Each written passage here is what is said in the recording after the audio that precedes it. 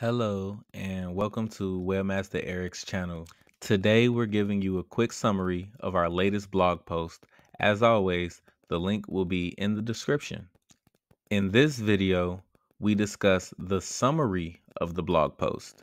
You'll learn the summary about the topic, but you'll have to go to the blog directly to read it in full. To dive deeper into this topic, visit our blog at webmastereric.com/blog-post or click the link in the description.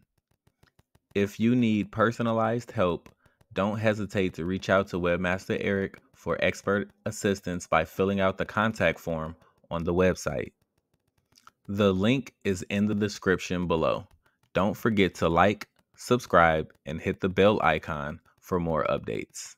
The blog post discusses the importance of the less is more philosophy in modern web design, emphasizing simplicity and clarity to create visually appealing and user-friendly websites.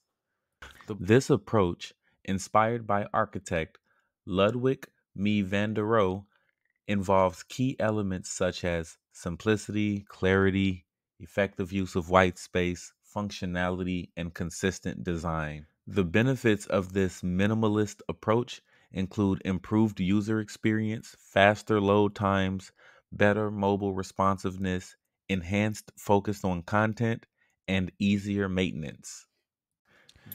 To implement this philosophy, designers should prioritize essential content, use white space effectively, choose a simple color palette, opt for clean typography, simplify navigation, and focus on essential features.